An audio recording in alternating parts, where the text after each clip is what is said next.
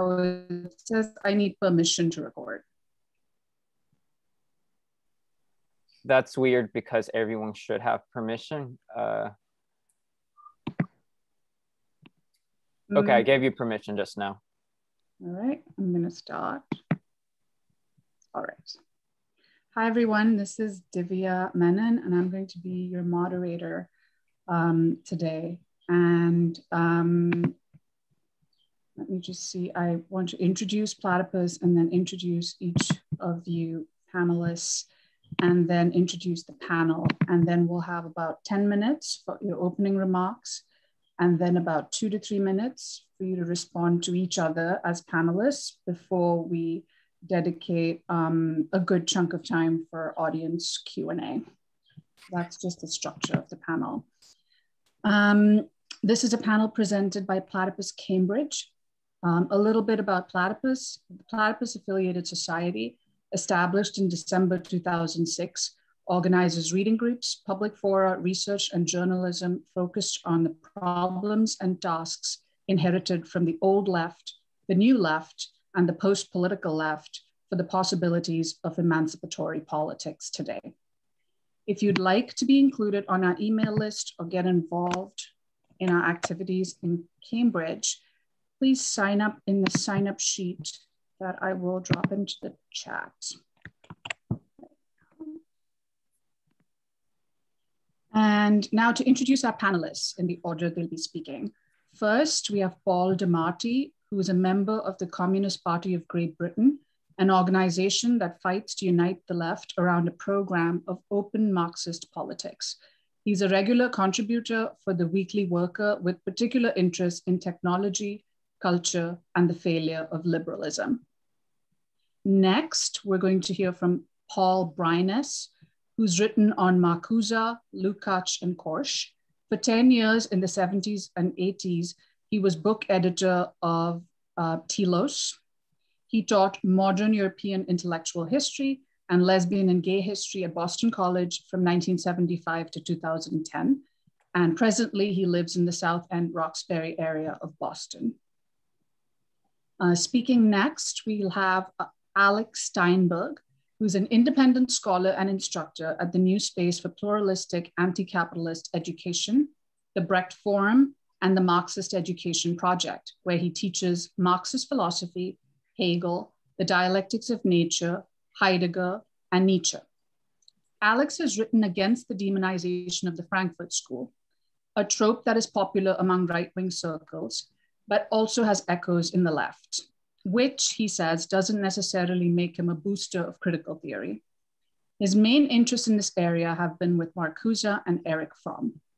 And finally, we'll hear from Tom Cannell, who's a union organizer with SHARE, AFSCME, the American Federation of State, County, and Municipal Employees. Thank you. At different times in the past 40 years or so, he's been active in the British Labour Party, the Democratic Socialist Organizing Committee, and the Democratic Socialists of America. Before we turn to our panelists for their opening remarks, I just want to read our panel description. Back in the autumn of 2010, the New Left Review published a translated conversation between Theodor Adorno and Max Horkheimer, causing quite a stir.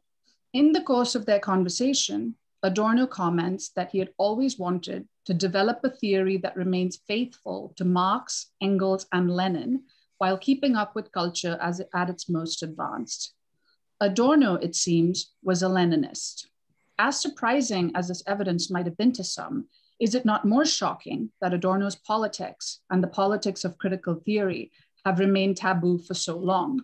Was it really necessary to wait until Adorno and Horkheimer admitted their politics in print to understand that their primary preoccupation was with maintaining Marxism's relation to bourgeois critical philosophy? This panel proposes to state the question as simply as possible and to ask, how did the practice and theory of Marxism, from Marx to Lenin, make possible and necessary the politics of critical theory? So now I will hand it over to Paul DeMarti for opening remarks. Hey, hello everyone. I'd just like to start by thanking the Platypus comrades for the opportunity to speak. It's been a while since I did one of these, and also the excuse to go back and read some Frankfurt School stuff, which I haven't done since about 10 years ago. That was mostly in a coffee shop called Boston Tea Party, so I'll just pander to the home crowd for a moment there. But I'll also have to kind of apologize for the talk I'm here to give, because first of all, I'm not in any way an academic specialist in the matter. If you listen to the biographies of my esteemed co-panelists, I'm definitely the minnow in the pond here. I'm a computer programmer and I'm a communist with a sort of electristic streak. More gravely, there is that question of the last question there: how did the practice of theory and Marxism, from Marx to Lenin, make possible and necessary the politics of critical theory? But in my view, this question is strictly speaking unanswerable. It is so because the title of the panel is somewhat misconceived. There is not such a thing as a politics of critical theory, the politics of critical theory. So then the question of Marx, Lenin, and co. is simply moot. They could no more have made possible and necessary the politics of critical theory than they could have made a plank of wood into a string quartet. Critical theory is rather, in essence, a philosophical project, and tendentially became more so over time until perhaps Habermas inherited the brand. Political thinkers may absorb philosophical materials into their proposals, as both Marx and Prussian chauvinist conservatives did with Hegel, and indeed as many people have with critical theory. But the space of that mediation is vast, and all the larger, the more interesting the philosopher. For a concrete illustration of my position, I'd actually like to take a barred remark of Adorno's that Martin Heidegger's philosophy is, quote, fascist to its very core. This phrase, which I think is from the jargon of authenticity, but it was a while ago, might be interpreted more loosely as saying something like any attentive reader of Heidegger's philosophical writings would not be surprised to learn that he was an enthusiastic Nazi. And Adorno goes to great lengths to demonstrate this in that book and Negative Dialectics and others. On a strict interpretation, however, the statement is just obviously false. The evidence is empirical. Those who took up core elements of Heidegger's philosophy include the communist Jean-Paul Sartre and the young Marcuse, of course, the liberals, Emmanuel Levinas, Rudolf Bultmann, Jacques Derrida, Hannah Arendt, the neoliberal Michel Foucault, the politically unremarkable hermeneuticalists of Gadamer, Ricoeur. Gadamer did teach during Nazi Germany unmolested, so maybe suspect, but only Heidegger has a real record of like enthusiastic Nazism and anti-Semitism. So if Heidegger's philosophy was truly fascist through and through, he has been bizarrely misunderstood by almost every significant thinker to take after him, including many who explicitly take up the problem of Heidegger's political affiliations. How can this be? Merely that attaching questions of epistemology and ontology to political practice is, as the cliche goes, like nailing jelly to the wall, or jello for the Americans. It was not until relatively recently, with the publication in stages of Heidegger's personal papers, that the full extent of his anti-Semitism and Nazism was revealed, but it can't seriously be argued that that thereby invalidates the work of Derrida, Sartre, and so on. If Heidegger's intention was to create an ontology that was necessarily Volkisch nationalist, then he simply failed. So at last, the Frankfurt Institute for Social Research. In its early days, its focus was more on social research, sociological analysis, often of an empiricist stripe, which was funded by the sort of inheritance of a bourgeois class renegade. Its products were of interest to empirically minded social democrats and communists.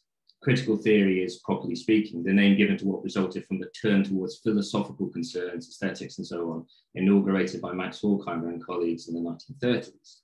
Already then, it was a retreat from politics, from the direct kinds of analysis which feed into political activity, and reflected unease with the concrete political choices on offer to Marxist intellectuals in the early 1930s.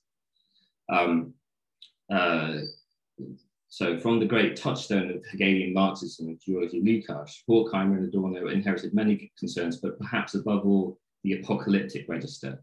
For the young Lukács, the proletariat was nothing less than the solution to the riddle of world history, the identical subject-object, the missing piece in Hegel's system.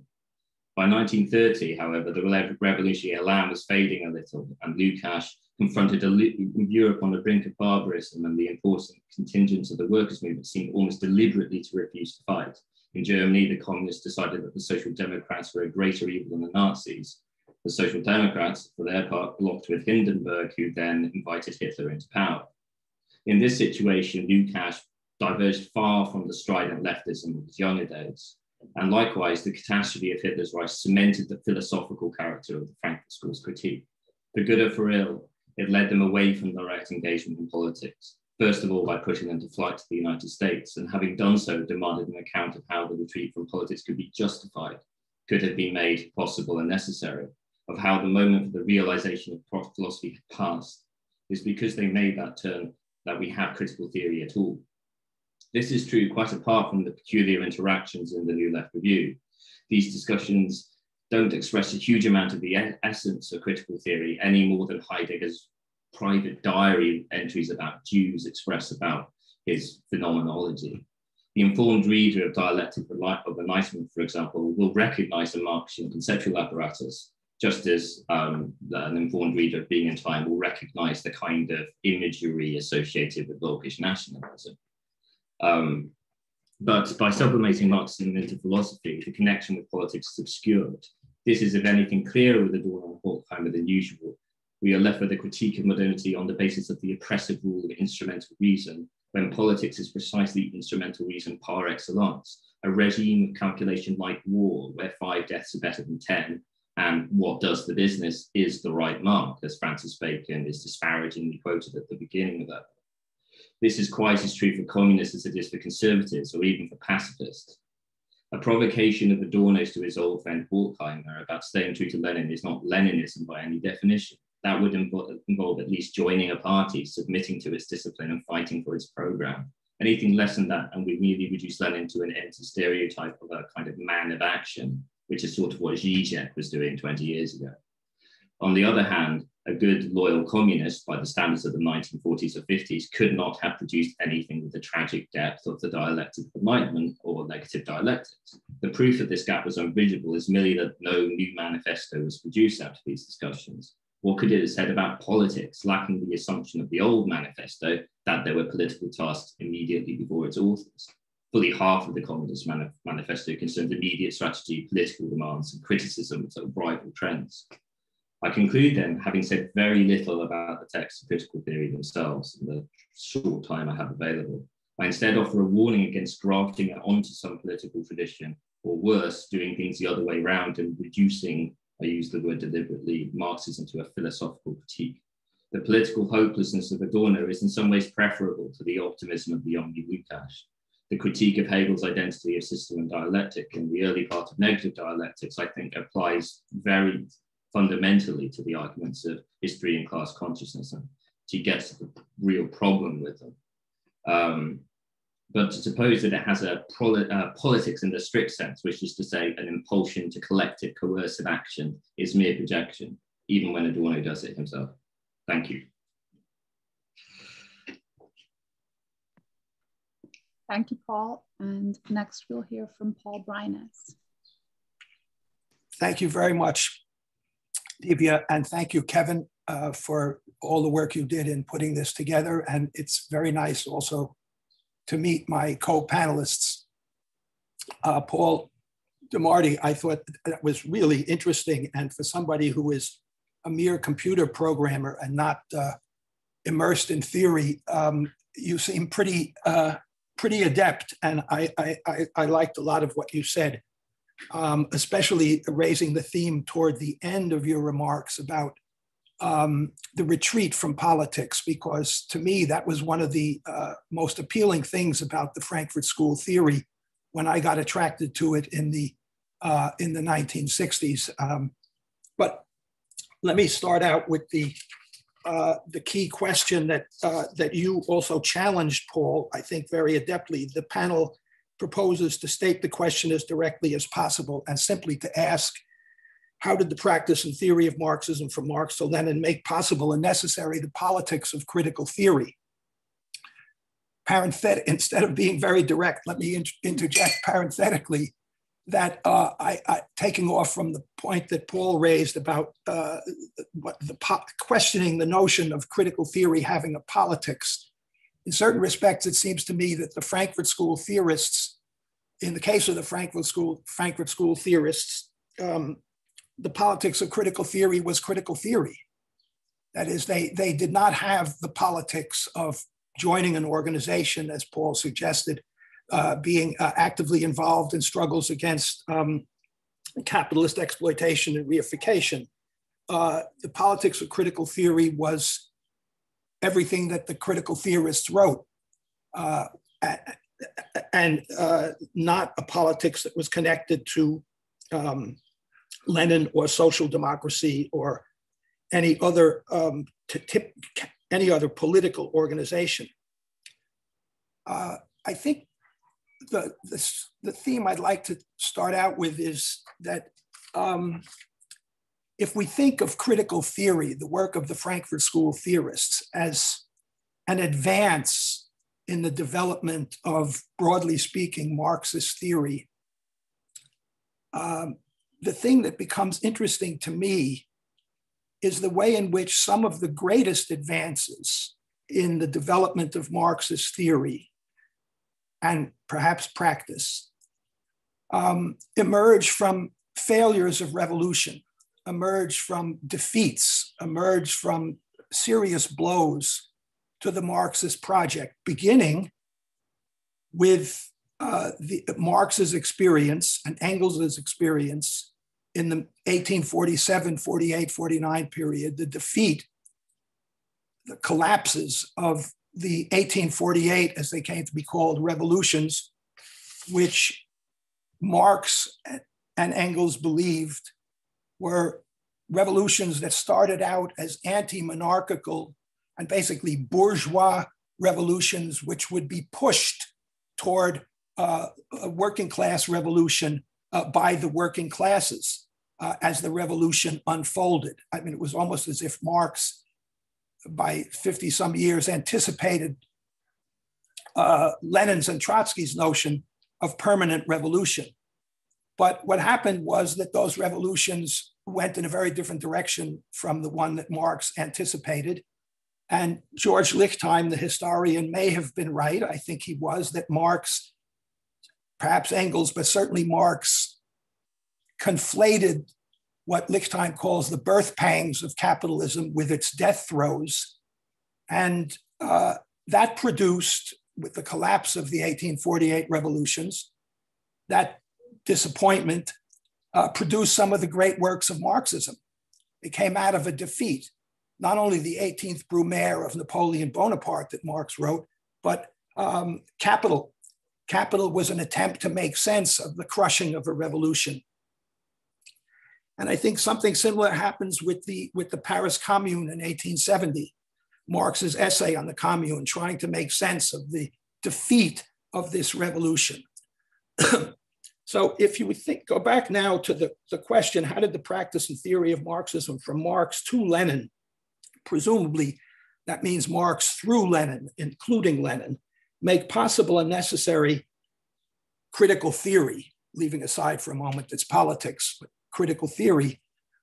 It seems to me that the transformation of the Leninist project into the Stalinist project and the collapse of the proletarian revolutions of 1917, 18, and 19 across Europe, as well as Russia. And the, was it? I don't know if, I guess, the shocking failure of the international working class to prevent the outbreak of world capitalist imperialist war in 1914 gave us a lot of things. The Soviet experience, in terms of the development of important theory. Trotsky's Revolution Betrayed, for example, was an interpretation of a defeat and a collapse of a revolutionary project. Lukács's History and Class Consciousness, which Paul DeMarty discussed, I think, very perceptively, as I see it, was itself an interpretation of a defeated revolution, of the collapse of the revolution, both in Hungary and in Italy, and in part in the workers' councils movement in Germany.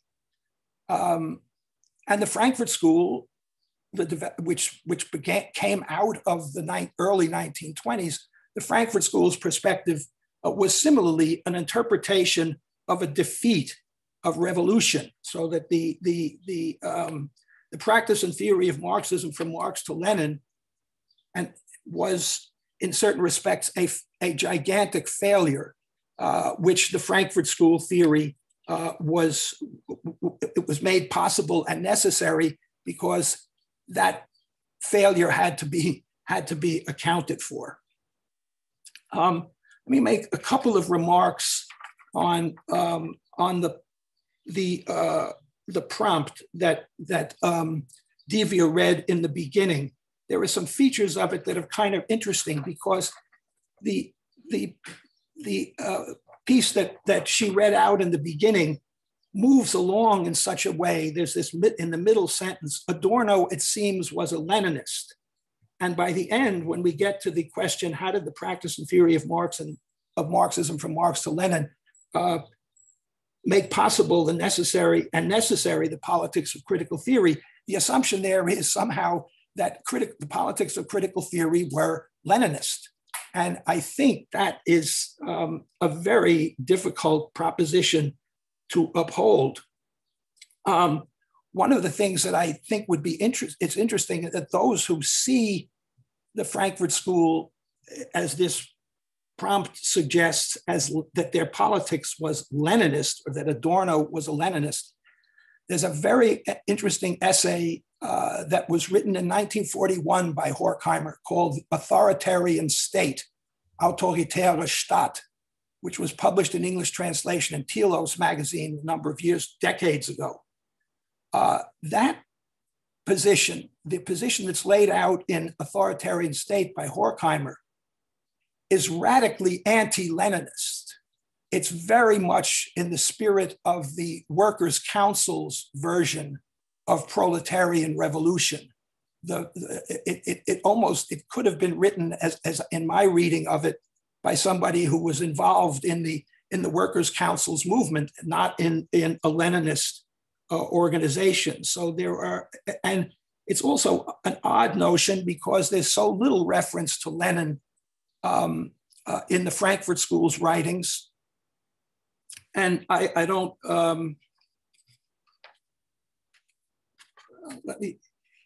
so I think that wanting to keep the notion of Adorno as a Leninist, or the Frankfurt School theory as that their politics was Leninist, would have to account for Horkheimer's essay, Authoritarian State, which is not necessarily the politics of the Frankfurt School. It's one piece of it, but it certainly is, it's not explicitly anti-Leninist, but it's indirectly against the idea that being part of a powerful organization is something that's necessary for emancipatory politics.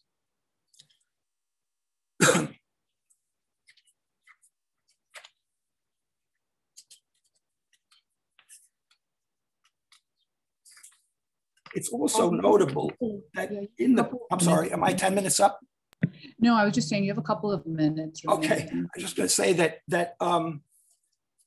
the first three sentences of the prompt, which end with the dramatic sentence of Adorno, it seems, was a Leninist, those first three sentences could have been written, it seems to me, by writers in the alt-right or even in QAnon, who have argued that, yes, indeed, Adorno and the Frankfurt School were Leninists. They were tools and instruments of the Third International. Martin Jay has written about this in the essay, The Dialectics of Counter-Enlightenment, the Frankfurt School as a whipping boy, or the Frankfurt School as a whipping boy for the lunatic fringe.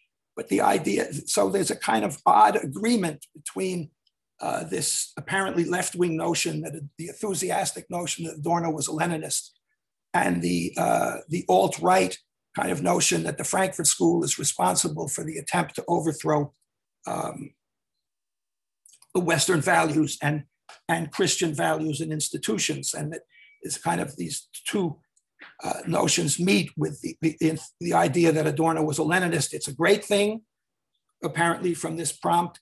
Adorno was a Leninist as a horrible thing from the standpoint of the right wing. So I think it's it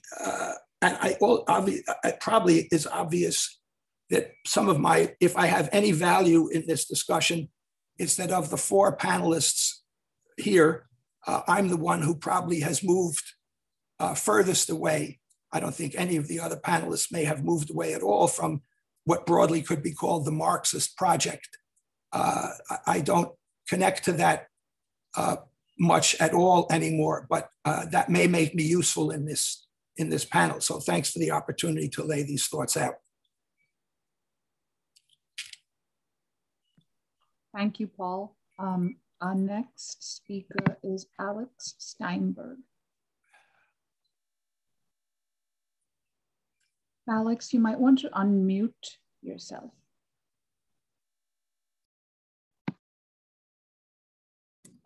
Okay, can you hear me now? Yes. Okay.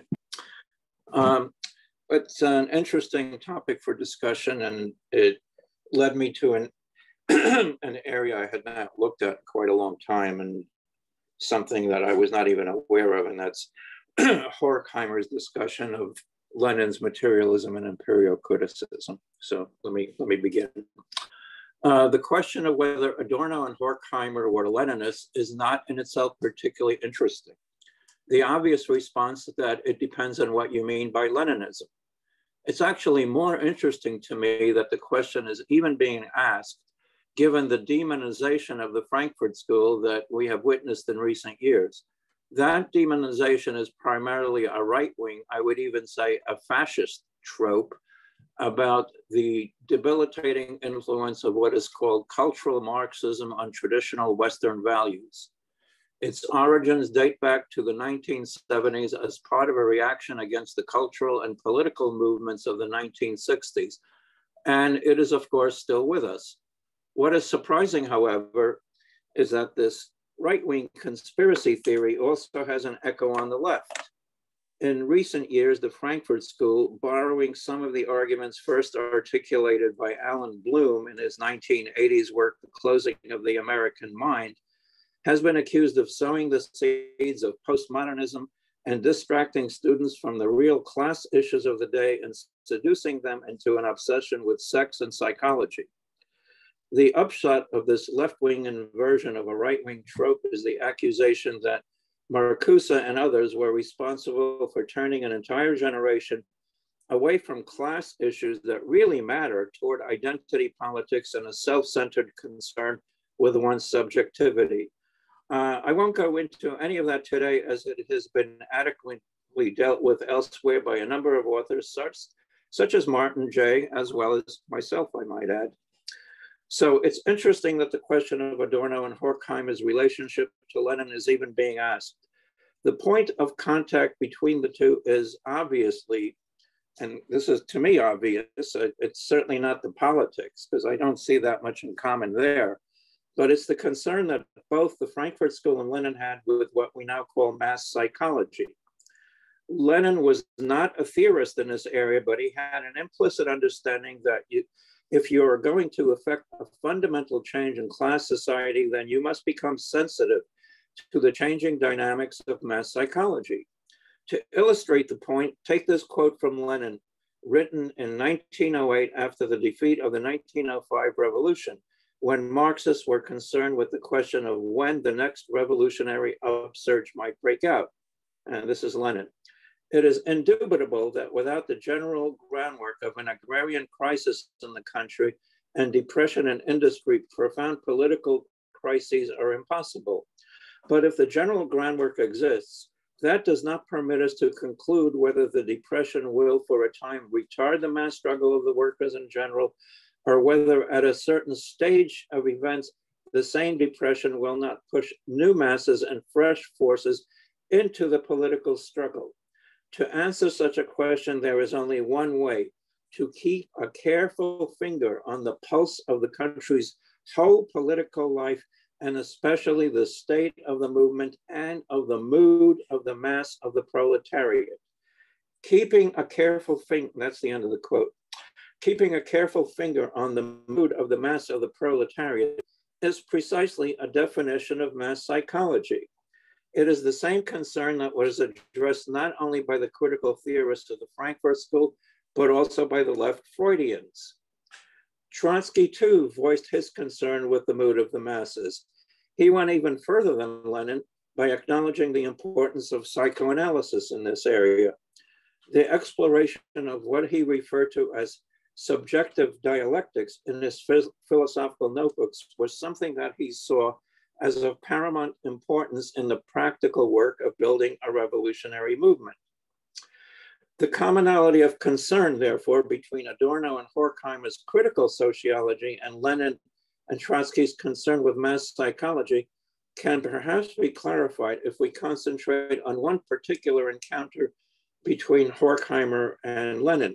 I am referring to Horkheimer's critique of Lenin's 1908 work, Materialism and Empirio-Criticism.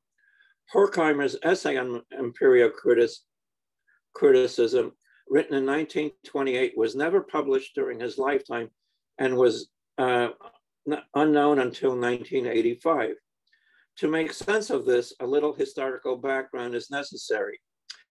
In the period after the 1905 revolution and its defeat, a number of Russian Marxists became influenced by a philosophical wave that was partly a reaction to the pessimism of the time, but also a reaction to new developments in science. This was a period in which incredible advances were being made in physics, not the least of which were Einstein's special theory of relativity and the origin of quantum theory. The latter in particular had a destabilizing effect on traditional conceptions of the natural world. The fact that particles were also waves, that matter and energy were interchangeable, that atoms, which since the end of the 19th century were supposed to be the most fundamental building blocks of matter, and indeed the very name means something that cannot be further divided, actually consisted of more elementary particles, electrons, protons, and neutrons. All of this had the effect in the popular imagination that matter disappears. In addition, there was also at this time the work of the physicist Mach, who articulated a philosophical viewpoint that today would be called operationalism and anti-realism. Mach defined reality by its relationship to the observer and considered that the traditional goal of science, the search for objective truth, was a meaningless phantom. Mach's ideas served him well as it allowed him to go beyond the limitations of the mechanical philosophy that characterized Newtonian physics. He was in fact one of the pioneers who pointed toward the theory of relativity that Einstein was to formulate more systematically in 1905. Einstein, in fact, leaned on arguments borrowed from Mach's operationalism in his popular presentation of his theory of relativity. Later in life, Einstein became very critical of Mach's philosophy. Mach's influence led a number of Russian Marxists, Bogdanov being the most prominent, to repudiate materialism altogether and argue in favor of a new philosophy called empirio-criticism. Lenin felt that this turn against materialism represented a mortal threat to the revolutionary movement in Russia and was inspired to write a book-long polemic against it, thus the birth of materialism and empirio-criticism. Since its publication, this work has had many admirers as well as a number of sharp critics. It has been accused of presenting a non-dialectical form of materialism and a vulgar form of epistemology. Horkheimer, in his critique of Lenin's work, was one among many who made these criticisms. And one has to say that insofar as Lenin presented an epistemology that consisted of a non-dialectical copy theory of reflection, that is the idea that there is an unbridgeable gap between being and consciousness, and that our conceptions of the world are basically copies of the world, that this criticism was justified. However, those criticisms often miss the larger picture. Lenin was unique, not only among Marxists, but within the philosophy of science itself, as pointing out that a commitment to materialism should not depend on the particular form of matter that is articulated by the natural sciences at any point in its development. This has been recognized as a pioneering conception by, among others, Paul Feyerabend, and more recently, Adam Becker in a book on the history of quantum physics. Horkheimer, to his credit, also recognized this, and while being uncompromising in his critique of Lenin's undialectical epistemology, concedes that his contribution to the philosophy of science, and therefore to a consistent materialist outlook, was more important. One has to also take into account that Lenin was not a professional philosopher, but is motivated to defend materialism as part of his struggle to build a revolutionary movement, and he recognized that this demanded an ideological struggle against a backward philosophical tendency. Horkheimer gives credit to Lenin for seeing the limitations of the static view of materialism. He wrote, this is a quote, "The absolutization of individual phases of the scientific project of knowledge leads to static metaphysics, to the denial of the existence of truth, to relativistic agnosticism. According to the materialist view, every true theory, in spite of all errors and relative imperfections, has in a dialectical way an objective, if incomplete, share in the transsubjective absolute truth insofar as it is a necessary moment of progress in knowledge, for through it we produce not only appearance, but we get closer to an exact image of reality." Horkheimer later elaborates that every theory is subject to correction through practice. This dialectical view distinguishes Lenin from those materialists who regarded definite views on atomic structure, etc., as final. While Horkheimer correctly pointed to Lenin's contribution in this area, he made one error, which perhaps says something about the limitations of Horkheimer and of critical sociology as a whole. What I am getting at is Horkheimer's remark that the philosophy of Mach and imperial criticism was only a passing fad of no particular importance in itself. He comes to this judgment as a result of extrapolating this philosophical movement from the cultural impulses of that particular period. But Marxism and the anti-realist challenge of materialism would not go away. It gained new ground with the triumph of the Copenhagen interpretation of quantum physics, an interpretation that denied objective reality and claimed that scientific truth cannot be disentangled from the observer. By the 1920s, Marxism also gained a new lease on life with the development of the Vienna Circle school of logical positivism. The positivism of the Vienna Circle had a symbiotic relationship with the anti-realist interpretation of physics developed by Niels Bohr and Werner Heisenberg. It did not go unchallenged, most notably by Einstein. And in the 1950s, a dialectical materialist interpretation of quantum physics was offered by David Bohm, who was working within the legacy begun by Lenin. Anti-realism today has a huge foothold among natural sciences, even though the specific school of logical positivism is no longer influential.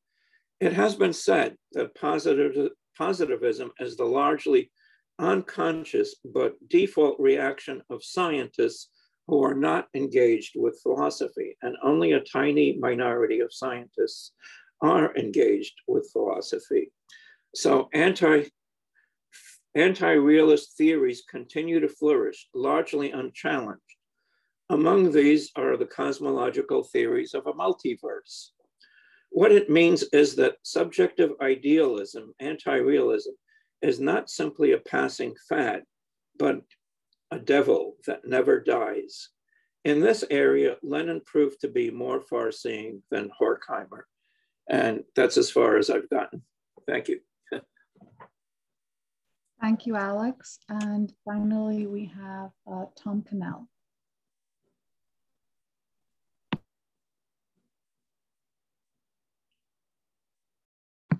Tom, you might want to unmute yourself. Sorry about that. I just thanked Divya, and I thanked everybody who worked on putting this together, and expressed my delight at being here. I understand that Platypus chief pedagogue Chris Cutrone actually helped uncover the 1956 conversations of Theodor and Max Horkheimer, which are our focus today. My goal will be to examine how Adorno and Horkheimer see here their own relation to Marxist politics. I'll define Marxist politics as politics oriented to establishing a dictatorship of the proletariat that will supposedly lead to communism. To be clear, I am not advocating Marxist politics here. Though not relevant to our topic, I don't consider myself a Marxist, since I don't think that the dictatorship of the proletariat is a coherent notion, or that attempts to realize it are going to end well. The prevalence of non-revolutionary leadership in the workers' movement and the failure of national sections of the Second International to block their respective nations' participation in World War I propelled Lenin and others to see the Revolutionary Party as essential for Marxist politics.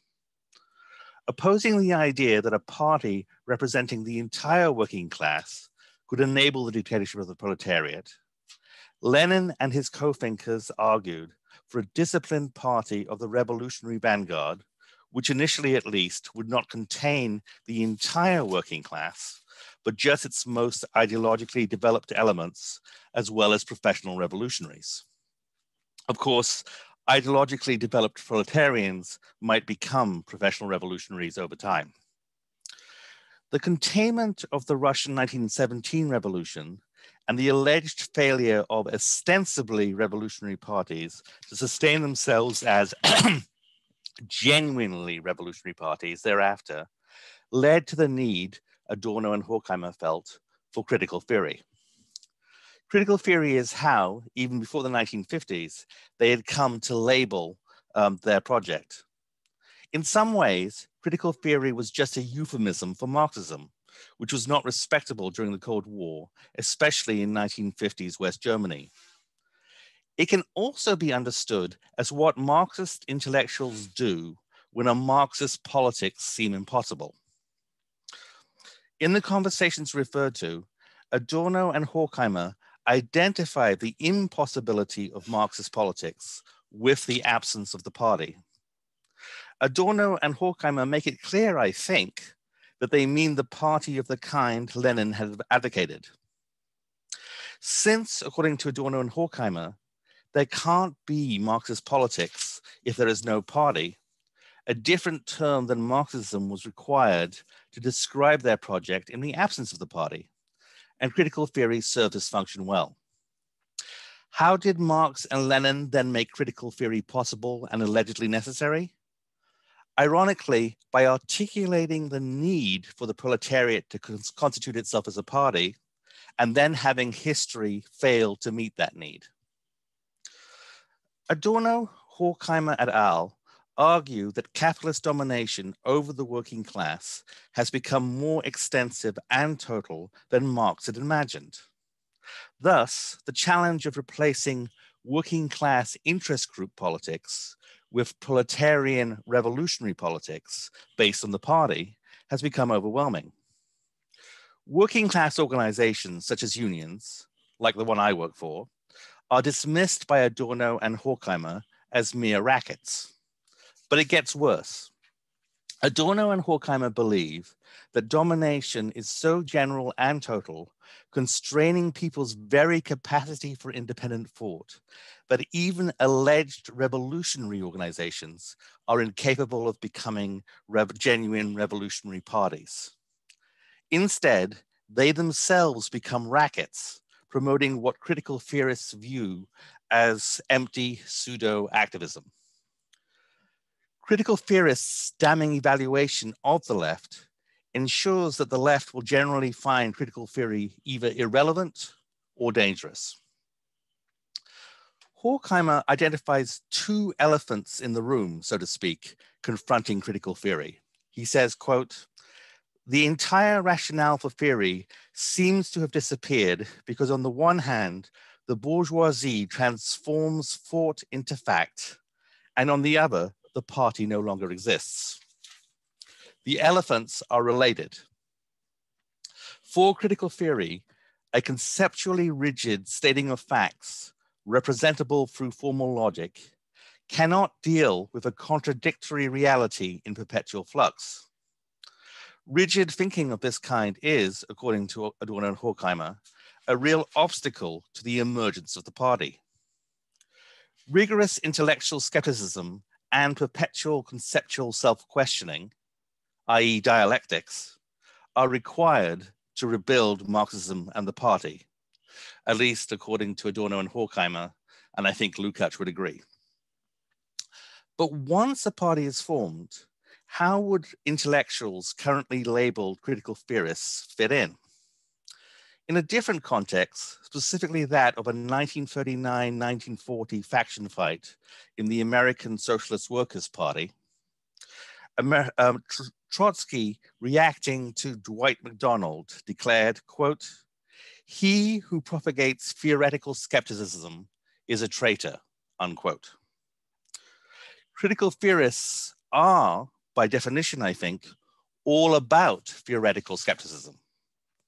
Would Trotsky label them all traitors? Trotsky particularly resented any questioning of the tenets of dialectical materialism. Trotsky's materialist dialectics, however, involve a robust rejection of theoretical skepticism and are therefore in a profoundly different register from the materialist dialectics of critical theory. In conclusion, if I've got time, I will indulge myself by considering how my own political background drew me to or repelled me from engagement with critical theory. As an acolyte of democratic socialist Michael Harrington, I inherited some Schachmanite prejudices. Max Schachmann was a key leader of the faction that opposed Trotsky in the aforementioned faction fight. Schachmann denied the political salience of dialectics. This did not encourage engagement with critical theory on my part. Moreover, Michael Harrington taught me the political importance of engaging with the very unions and social movements that Adorno and Horkheimer considered mere rackets. Adorno and Horkheimer and critical theory also jived badly with the reflexive support of strikes and industrial action, etc., that I learned at Marxist knees as a schoolboy Labour Party young socialist during the 1970s in England. So I admit ongoing resistance on my part. My heyday, such as it was as an American socialist, dated roughly from 1979 to 1988 or so. That made me part of what Platypus refers to as the post-political left. I think of it more as the left that grew of age in the context of a theoretical crisis of Marxism, as well as of a social democratic politics based on the so-called labor metaphysic. For us, this was a crisis of unorthodox Marxism as much as orthodox Marxism. If DSA youth section members from the 80s engaged with philosophical theory, it was more likely to be the post-Marxism of Laclau and Muth, for example, than the persistent Marxism of Adorno and Horkheimer. Despite a long-time fascination with philosophy, it took going to a Platypus reading group to get me to truly engage with critical theory. That was one of the many benefits I got from attending the reading group. And that's it. Thank you. Thank you, Tom, and thank you to all our panelists for your opening remarks. We will now move on to responses, which are intended to be quick, 2 to 3 minute responses to each other. So anything that struck you about each other's remarks. And, just to kind of refresh and very quickly remind some points that came up. Paul D in your remarks, you mentioned how Adorno's confession of his Leninism does not necessarily amount to Leninism. Hence calling into question the kind of what we take for granted or what we posit in the prompt as Adorno's Leninism. And this is related to a guiding question that I just want to pose to all of you, which is the Frankfurt School's relationship to the possibility of a political party, right? Or the relationship between the Frankfurt School and the political party. So, because I think that's implicit in Paul DeMarti, your comment there.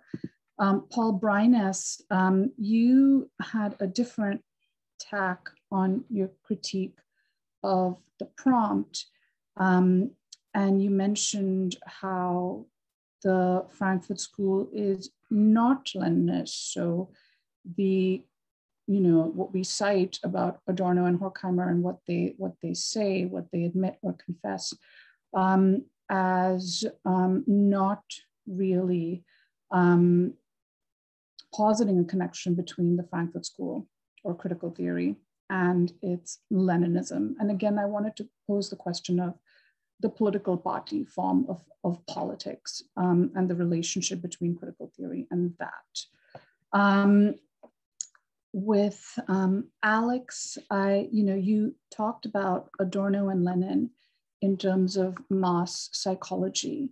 And I wanted to ask you if you might also approach that more explicitly in terms of a mass politics, or if you could give a political direction to that particular observation. And this party question that, I know you have a background in the Trotskyist politics as well. So I would sort of just ask you if you'd like to speak to that. And Tom, again, you mentioned the absence of the party and the impossibility of politics that Adorno and Horkheimer recognize because of the absence of the political party, and how you might relate that, or just, maybe say a little more about it. But you don't have to respond to this, how I summed up your remarks, but it could be anything of interest that struck you while your fellow panelists were speaking. So let's begin with Paul DeMarti.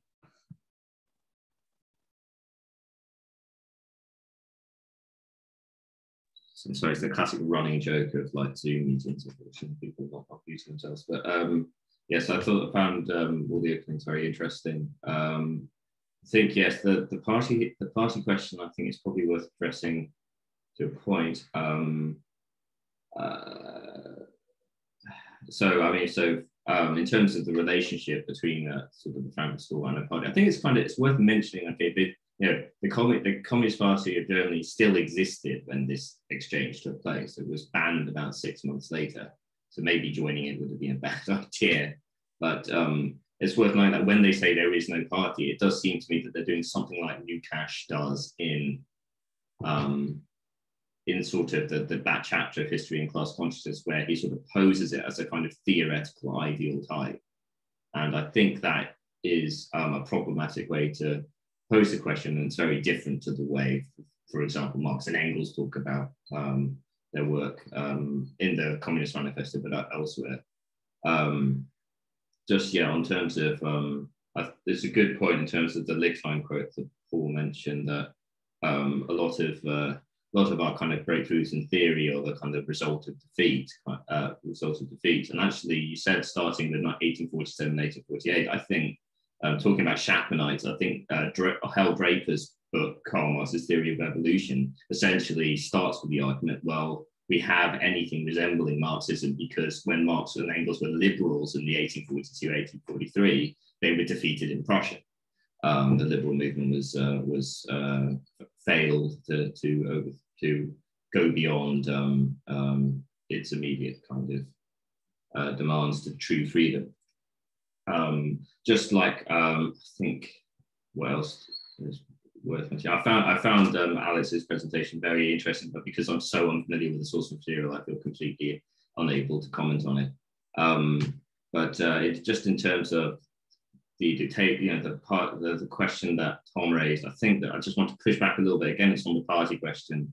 Like, it is not the idea of the Leninist party as a kind of, as a big idea of Lenin's that is a massive break in the Second International has come under, to my estimation, completely total destruction under the weight of revisionist historical scholarship since the end of the Cold War. I mean, particularly people like Lars Lee have addressed that many of the things that starting in the mid-20s really onwards have been projected back onto Lenin as a kind of massive break for the Second International. Actually, Lenin was an ordinary Second International Marxist working in a very, very weird country, which would have particular sort of demands on his time. So in a certain sense, like you can certainly look at the Bolshevik Revolution as a failure. I mean, I think if you look at the first few years, obviously it turns into a military dictatorship, but it is a failure of the traditional Marxist left and the kind of theorizations of the Bolshevik party actually post-date that as justifications for militarization. So I'm trying to think, Trotsky or McDonald, I think I agree that Trotsky's writings on philosophy in the 30s are very poor compared to when he was writing about psychoanalysis or writing about culture and art in the 20s. He's a much more subtle thinker than he allowed himself to be at that time. I think I'll leave it there to avoid taking up too much time. Paul Bryness, you have a couple of minutes to respond. Yeah, I just want to unmute.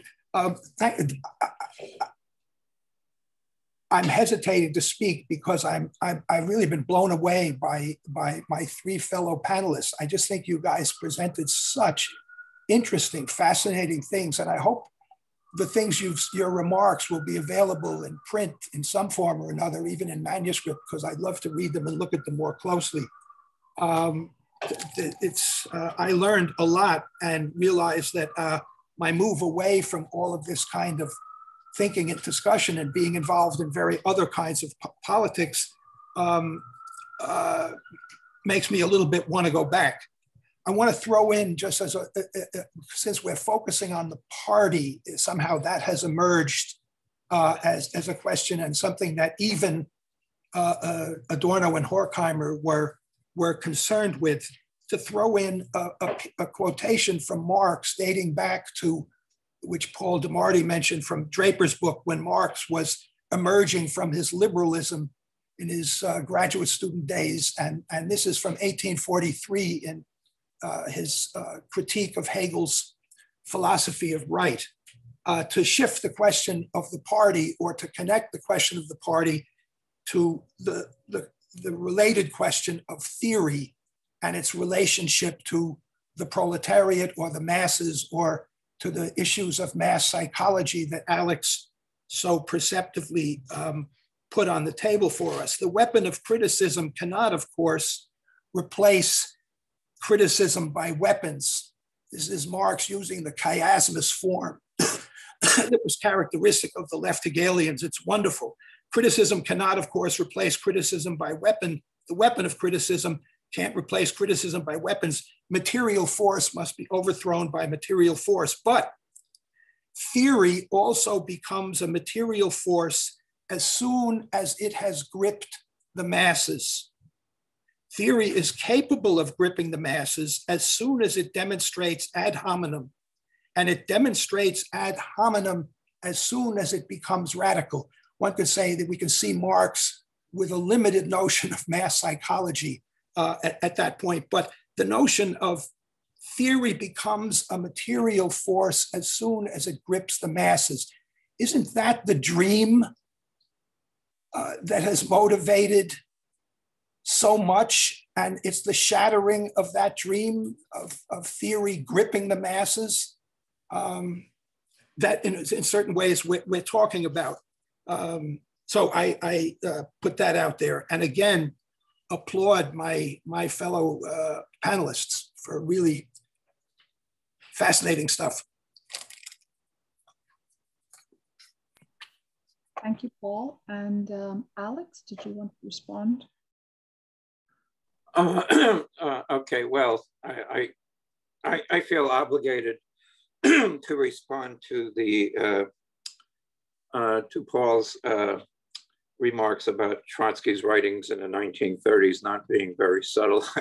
I think you will find that the most incisive critique of fascism, of the disastrous policy of the Popular Front that was dominated the Comintern, and of the earlier policy of the ultra-left policy of denouncing the Social Democrats as social fascists, all that. I mean, Trotsky has a lot to tell us, and his writings in the 1930s were among his best, in my opinion. But getting back to the topic at hand, the political dimension of Lenin and the Frankfurt School, I don't think there's any there, frankly. Not much. I mean, yes, there was a certain, it is interesting that Adorno and Horkheimer have had some conversations about this, and they had a certain notion that socialism will come about through a revolution led by a party, but I don't really see much more than that. So I don't find that discussion interesting in the slightest. I think much more interesting is their intersection on the question of psychology and of culture. These were issues that Marx, of course, only had a glimmer of. I mean, he certainly recognized it, but the actual investigation of mass psychology, of the effect that an alienated existence has on our culture and our ability to even think properly, that all happens much later. And some of the pioneers in that effort, despite their political differences, were people who came from the critical theory, were the left Freudians, and so on. And that's the importance they have for those of us who have not given up on the project of Marx and of socialism.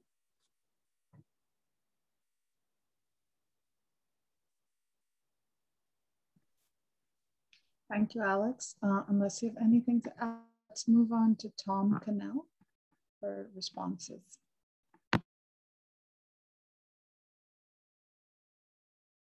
Oh, you should probably unmute, Tom.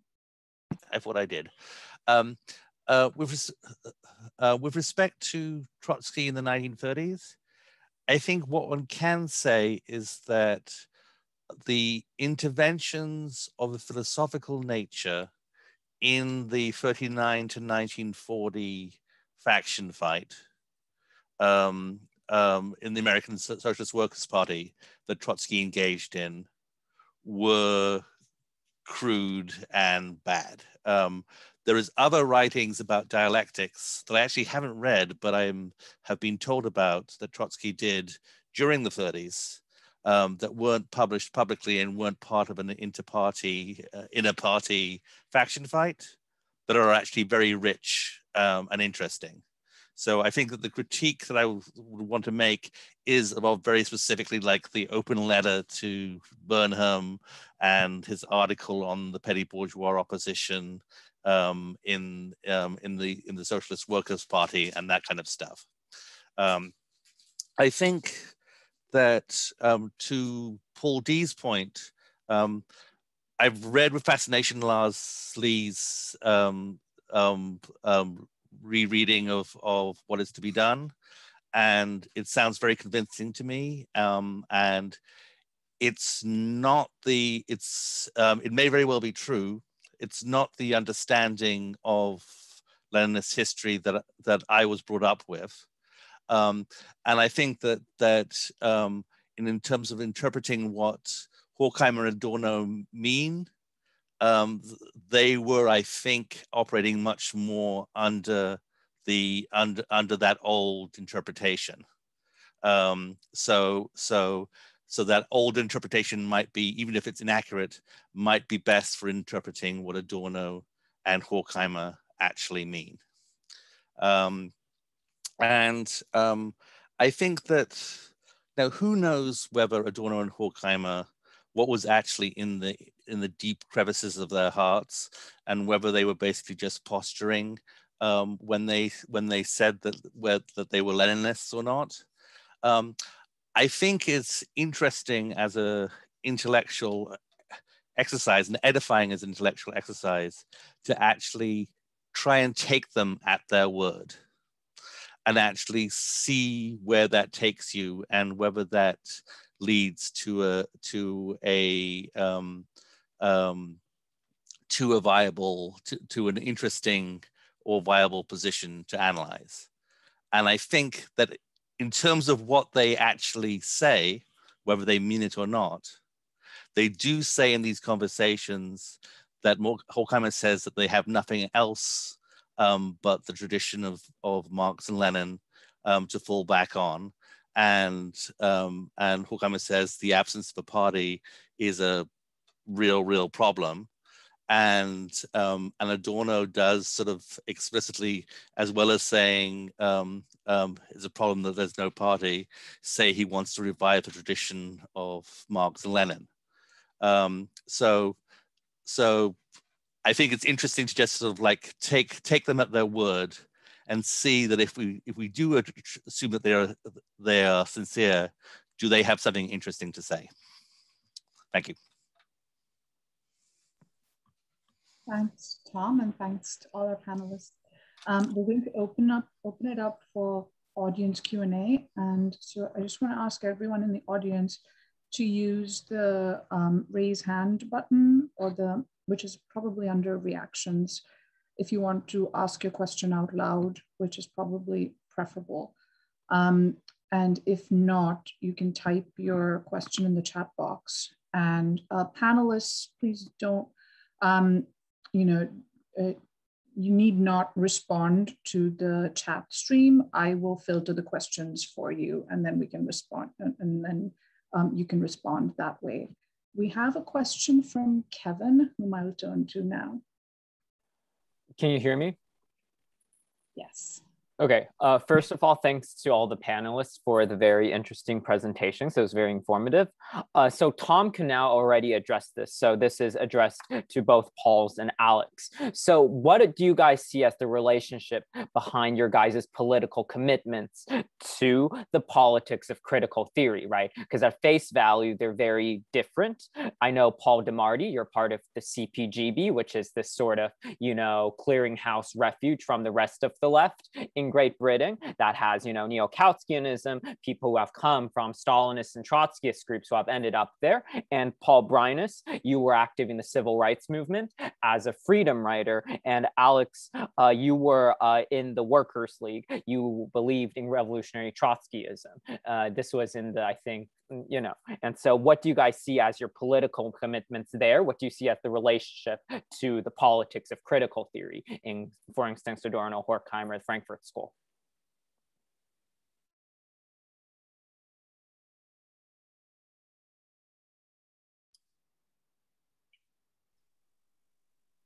If everyone else is silent, I suppose I should go first. Yeah, so I mean, yes, for people who are not that familiar with the CPGB, I mean, we are in form, we are a kind of traditional, small, far left Marxist propaganda group. For my particular background, it's simply that I became a sort of conscious Marxist at the same time that I accidentally read a book by Slavoj Žižek and decided that philosophy was really, really interesting, and I wanted to sort of like just do nothing but read philosophy all the time.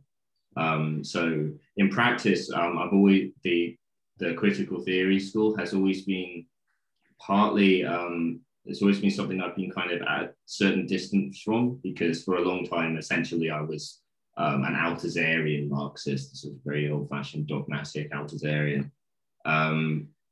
But I always found the work of the Frankfurt School writers enjoyable essentially as literature, that it was it was pleasurable to read for somebody like me who didn't feel much connection to existing mass culture and sort of like the kind of grand ambitions of the whole thing.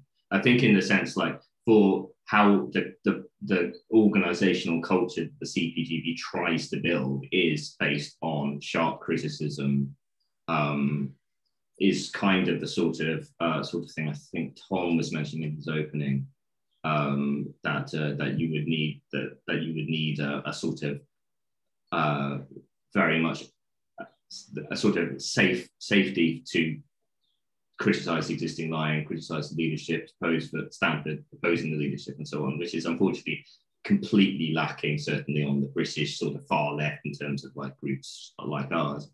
But also there's a slightly complicated in the sense that we actively refuse to base ourselves on theoretical ideas. We're not like a lot of Trotskyist groups who are based on, say, the theory of permanent revolution and so on. So the more, in a weird way, the kind of more critical, skeptical forms of philosophical writing actually fit better, I guess, with our culture in some ways. I don't think it's a huge, like, I think I'm probably the only one who reads a huge amount of stuff.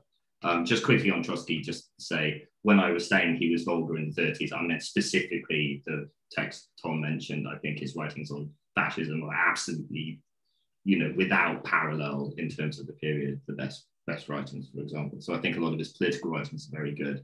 I don't think his philosophical writings, in terms of the ones I've read, are great explorations of those particular ideas compared to what he was writing in the 20s on literature, art, blah, blah, blah.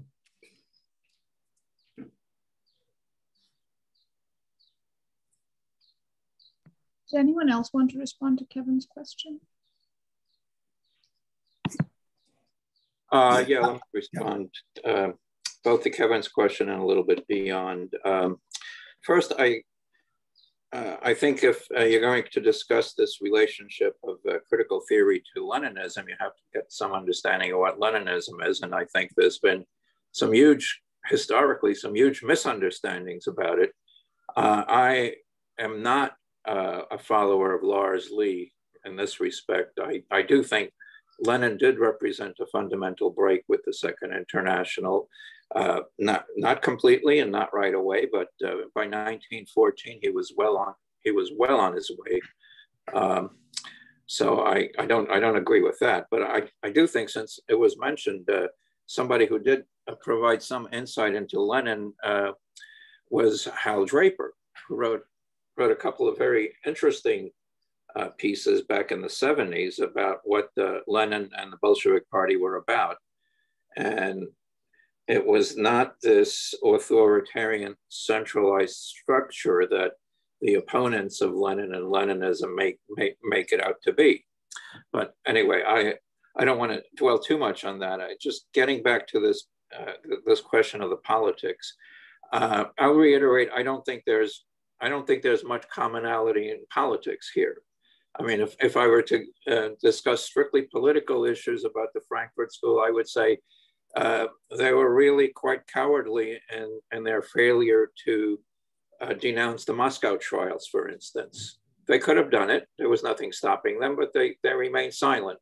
Why? Obviously, they did not want to break all ties with members of the Communist Party, I suppose. One can speculate. I think of all the members of the Frankfurt Institute, the ones who I would say deserve some respect for their political stand, even if I didn't totally agree with it, would have been Erich Fromm and Herbert Marcuse. While I did not follow Marcuse in his pessimistic rejection of the working class as having any relevance in post-capitalist society, one has to say that he was always looking for some way to transcend existing capitalism. He was always looking for some revolutionary force somewhere, whether it's students or alienated minorities or whatever. I mean, I think he was wrong to look there, but I give him credit for looking at least, which is more than some people did. And Erich Fromm developed a very interesting understanding of Marxist humanism, which I think is still valid. And I think there are a lot of insights in terms of consumer society and the ideological problems that we have today, problems that other authors, such as a more contemporary author like Thomas Frank, have tried to address. Why is it that workers continually are acting and voting against their class interests? These are questions that people like Adorno and Horkheimer explored, and I think that was a very valid work in that area. Thank you, Alex. And Paul Brinus, were you trying to jump in? Yes, I thank you. And Alex, I present myself now as a case study in what you were just talking about, autobiographically. Yeah, I participated in 1961 in the Freedom Rise to Jackson, Mississippi, and then returned to the University of Wisconsin in the early 60s, 62, 63, became involved in the Socialist Club, got attracted to Marxism, spent about a year being a Stalinist, and then moved away into a kind of anarcho this and that. But the crucial thing that happened was in 1964, I read Marcuse's One-Dimensional Man. And when it came to the conclusions, which Alex critically referred to, of Marcuse's sense that capitalism had succeeded in incorporating the working class as a negative force into its gigantic digestive system, but that there was still hope, as Alex was suggesting, there was still hope, and that hope, and he quoted Walter Benjamin at the very end, that hope, it is only for the sake of those without hope that hope is given to us. And he refers to marginalized groups, to racial minorities, to students. And when I read that in 1964, it changed my life. That is, I suddenly thought, I'm a student. I've been involved in anti-racism and the beginnings of the anti-Vietnam war movement, but I don't have a large perspective. And Marcuse, I mean, that was the delusion that seduced me. I mean, to sort of look at it perhaps from Alex's standpoint. And I got involved in the Frankfurt School, and because Marcuse dedicates the book to Max Horkheimer and the Institute for Social Research, that led me to Horkheimer's Eclipse of Reason. And then in Madison, as a graduate student, along with Russell Jacoby and Stuart Ewan, we formed a group called the Ad Hoc Committee for Thinking, following the Frankfurt School idea of the importance of thinking. And of course, the acronym for the Ad Hoc Committee for Thinking is ACT. And what we did was we had a mimeograph machine and we passed out leaflets. Some of the leaflets just suggested that people could read One-Dimensional Man or Eros and Civilization by Marcuse. And others began to develop little critiques of the world. We just started putting out aphorisms in the Horkheimer spirit and began circulating stuff. And we finally became so popular that we had to get 2 more mimeograph machines, and people did their own little ACT tracts, as we called them. And then they wanted us to form an organization. And we held a mass meeting to which about 300 students came in 1963. And we said that we were disbanding because our perspective was anti-organizational, and we rejected not only parties, but we rejected all organization. We were that sophomoric, even as we were past the sophomore year. And then I became involved with Telos magazine and was sort of immersed in critical theory and put together the book of essays on Marcuse in 1970 that Tom Cannell kindly referred to when we were talking in the beginning. And then what happened was that Telos moved rapidly to the right. I felt happily alone again. And I then entered into intimate relations with men kind of late in my life. and realized that I was what is called in our funny sexual system a bisexual. And I became fascinated, as Marcuse was in Eros and Civilization, where Marcuse does mention in that book from 1955, he suggests an affinity between the homosexual and the critical theorist, that these are both figures who look at the dominant system from a margin. And it's not surprising that a lot of Marcuse's Eros and Civilization, before Foucault appeared on the scene, Eros and Civilization was the beginnings of gay liberation theory. I mention this because part of my move away from Marxism was a move into a very different perspective. I became, as I had by Marcuse originally, I became in a very different way captivated by the way in which gay men and lesbians looked at the world that I lived in and looked at the world that I was part of, and where I was making assumptions about sex and sexuality that I had no idea I even had. And I began to learn about homophobia as a cultural system.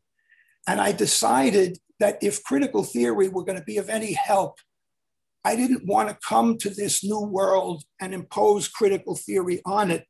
I had to have faith in critical theory that it would be with me every time I found something new.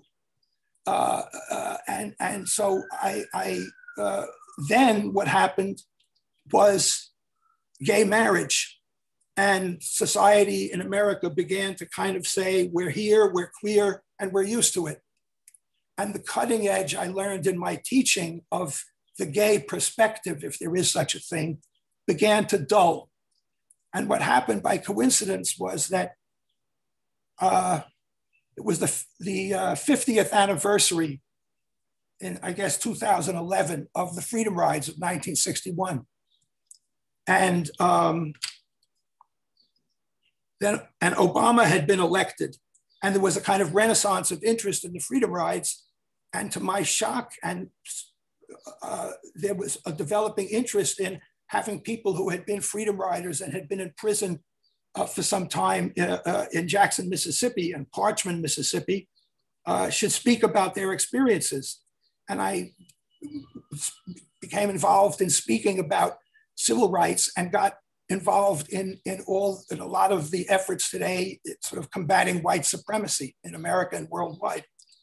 And so there's a lot of critical theory that stays with me, but I found that a lot of the concerns, in fact, some of the topics that you guys have discussed so brilliantly, the Trotsky debates and so forth, and the imperial criticism, materialism, imperial criticism debates,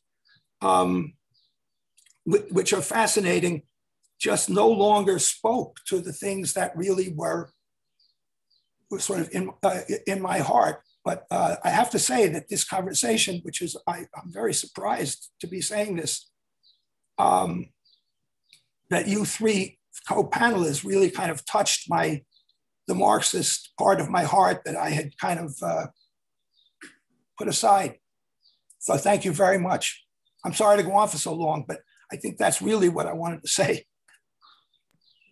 Thank you, Paul. Tom, did you have a response to Kevin's question, or can I take a question from the chat box and then maybe we can, yeah, okay. I'm gonna take a question from the chat box. It's related to Alex, what you were saying, your sort of critique of the Frankfurt School, even though it was the Frankfurt School's relationship to the Communist Party, and also Paul, some of what you were just laying out. It's from Anna, and Anna asks, during the Frankfurt School's time in New York City, Horkheimer insisted that they not engage with politics. He feared they would lose funding from Columbia. They were forced to adopt an apolitical position and remain sequestered on the Upper West Side.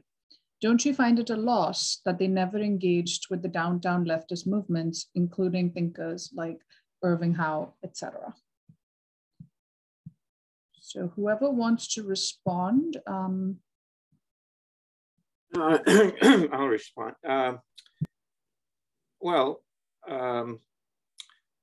Again, I think I think people are looking for something that really isn't there. I would not look to the Frankfurt School for political guidance.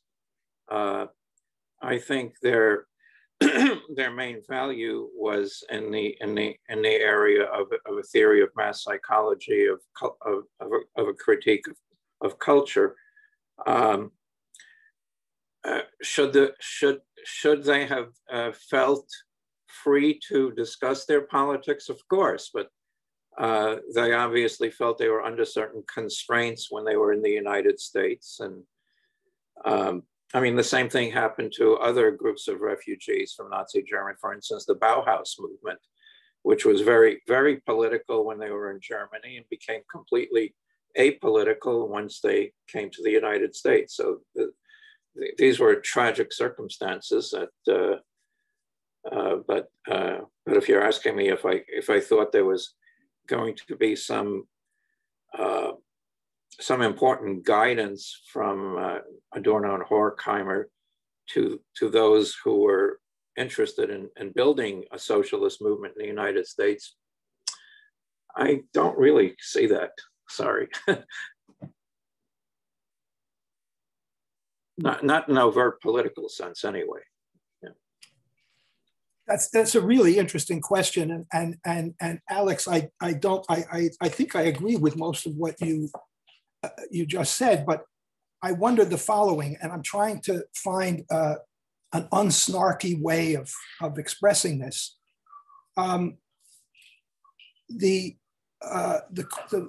person who asked the question points to the Frankfurt School and Horkheimer on Morningside Drive, very explicitly saying we don't talk about politics. We have to, in fact, we have to hide our politics.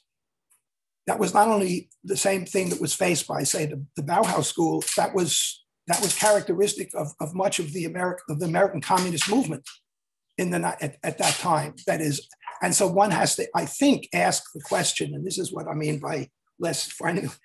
In any case, the question of, would you want to say that Horkheimer's tactic in that moment was part and parcel of what is being called his Leninism? Isn't that the way Leninists behaved at that time in the United States? The Communist Party of the USA, sort of, no, we're not communists. We don't belong to the Communist Party. Half the people I met on the left in Madison, Wisconsin, when I was a freshman in 1959 and began my brief career as a Stalinist, didn't tell me or anybody else that they were members of the Communist Party. They just belonged to the Socialist Club. I found out that they were Leninists decades later when they told me with some, bemused, oh yeah, I was in the Communist Youth League. That the way Horkheimer was suggesting the Frankfurt School behaved was characteristic of late 1940, of Cold War Leninism in the United States. No? I think it was just characteristic of people who were trying to be careful.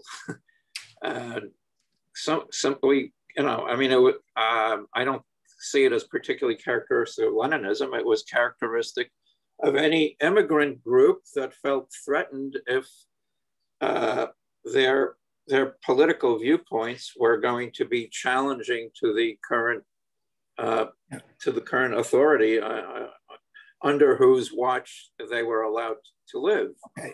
I mean, there were certain dependents. Don't forget they were refugees from Nazi Germany. They were fully dependent on whatever funding they had. They didn't have anything of their own to fall back on. So they were being super careful. I don't blame them for that. Whether they could have been more sophisticated or more subterranean in expressing their politics, maybe. But again, I don't see that they're interacting with the political community in New York City in the 1940s would have made a huge difference as to the direction of that political community. Let's put it that way. Let me just ask if Paul Damati, would you like to enter this conversation? Just quickly, I mean, I think it's sort of worth stressing that, you know, that there will have been people who were emigres fleeing the Nazis, fleeing the events of the Second World War and what have you, who arrived in New York and did get involved in left-wing politics. But it took a lot of courage, obviously, but then also probably a certain amount of know-how.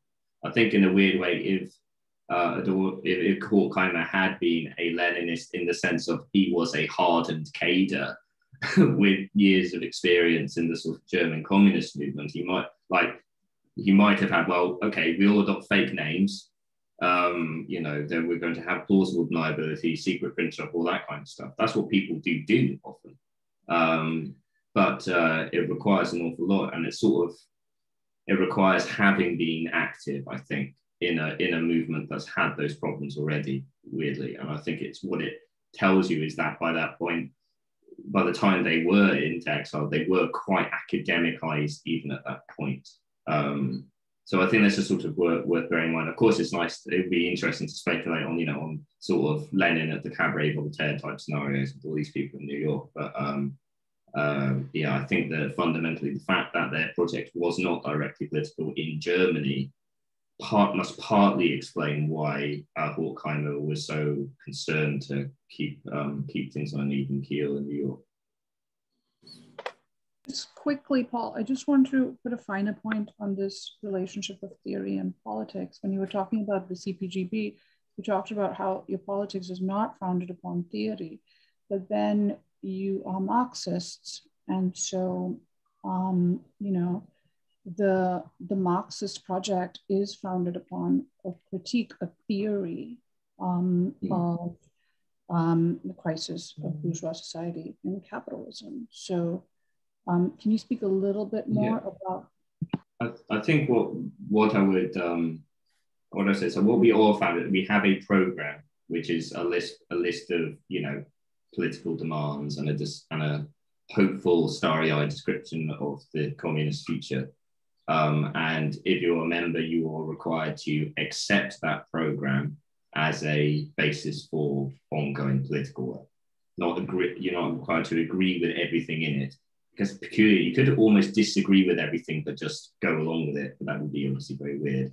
But what we don't ask is for people to set, like, often groups have split on, for example, whether capitalist crisis is explained by the tendency of the rate of profit to fall, or whether it's explained by disproportionality or underconsumption or so on.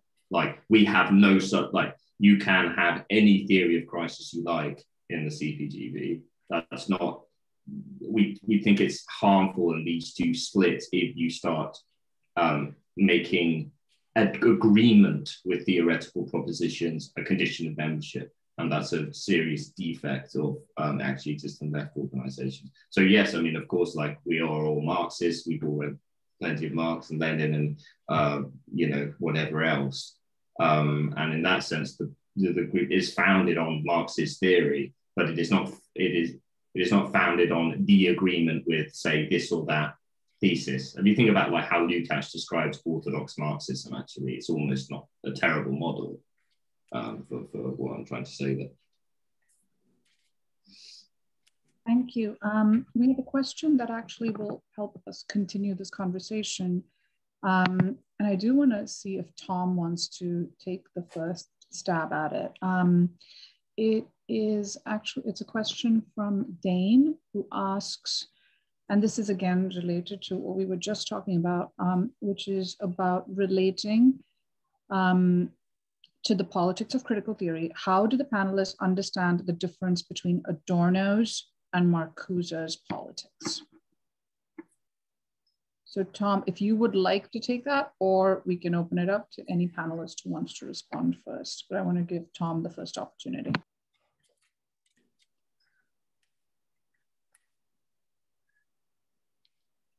Here we go. I think that the difference between Adorno and Marcuse is primarily a question of melancholy, and that Adorno is very melancholic about politics and Marcuse isn't. So they're both very pessimistic about the industrial working class playing a revolutionary role. And that produces for Adorno a sort of feeling of melancholic, melancholic defeat. And Marcuse is looking for sort of subversive, transgressive, liberationist movements and possibilities wherever he could. So so that I think is the big difference. Could I just say something quickly about Adorno and Horkheimer's avoidance of politics? Sure. Because I think there may have been more to it than just self-preservation and trying to sort of avoid McCarthyism and so forth and so on. I think that in Adorno's case in particular, there was a real critique and disdain for political activism as it was occurring at his time. I think that there's a real sense in which he saw it as being a racket and the activism actually was necessarily pseudo-activism. I mean, ironically, I think there's a certain similarity between Adorno's criticisms of left activism in his time and the CPGB's criticisms of a certain Leninist organization that shall be unnamed in Britain, in terms of their alleged pseudo-activism. So I mean, so I think with Adorno there's that difference. With Horkheimer, I think there's the Cold War. I think that there's this interesting section in the conversations that we alluded to in the prompt, where Horkheimer says the best available possible system is probably the American system. And in the brilliant collection that Paul Reines edited, there's an article by, is it by William Leese? There's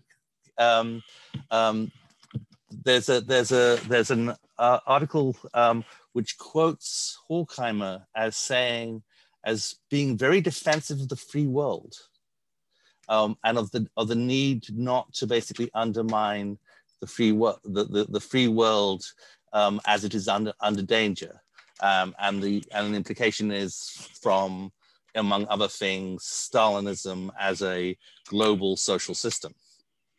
And I think that impacted Horkheimer's reluctance to engage with the left. Now, does that mean that he can't possibly have been a Leninist? Well, I'm reminded of people who met me in DSOC and DSA told me stories of the old Socialist Party, where there were these Shachtmanites who would, in one sentence, say that they were absolutely orthodox Leninists, and in the next sentence, say they supported the American war in Vietnam. And so there were people who basically who thought they could somehow hold on to Leninism, but that required different political positions in the context of a global totalitarian, however you want to define it in terms of what kind of state you want to call it, threat. And I think that impacted Horkheimer. There's I agree. There's a very, very interesting book by a historian now retired from Brown named Mary Jo Buhle, B-U-H-L-E, called, I think it's called psychoanalysis and its discontents. And it's a study of the relationship between psychoanalysis and feminism. And in her book, she has a chapter on, this gets to the question of the differences between Marcuse and Adorno. Buell has a very interesting chapter on the way in which the psychoanalysis and feminism dynamic plays out in the New Left. And part of what she shows in the course of this chapter is the difference, the deep difference in the way in which Marcuse in Eros and Civilization in 1955 and Adorno in various of his writings treat the figure of Narcissus. And that Marcuse's discussion of narcissism is very, very affirmative and positive. Not that he endorses narcissism, but he endorses very deeply what Freud calls primary narcissism, which becomes part of a mature ego in which, but it's very important that narcissism be part of that developed ego, Marcuse insists, whereas Adorno's view of Narcissus is quite negative by comparison. And what she then shows or suggests is that out of that division, there arises, even within the journal Telos, among American younger critical theory types like myself, a division between those who are moving in the direction of a kind of Frankfurt School inspired conservative cultural politics, not being positive about homosexuality, not being generally misogynist and the like, whereas Marcuse's, the other side, and which comes out of Marcuse's treatment of Narcissus in Eros and Civilization, is much more a kind of 1960s sex radicalism and then getting infused with gay liberation. And that there are two very different, that is that Marcuse's, and that Marcuse, in contrast to Adorno, Marcuse in America, which may be part of the difference between them, and Adorno in Germany, their relationship to the student movement is obviously very, very different. And Marcuse, in certain ways, became part of the student movement. One small anecdote about this: I was in Berlin, then West Berlin, in 1968, when the explosion took place in Paris of radicalism in the streets. And Marcuse had been in Paris, and he came to West Berlin, and he spoke at a giant mass meeting in the Freie Universität Auditorium Maximum.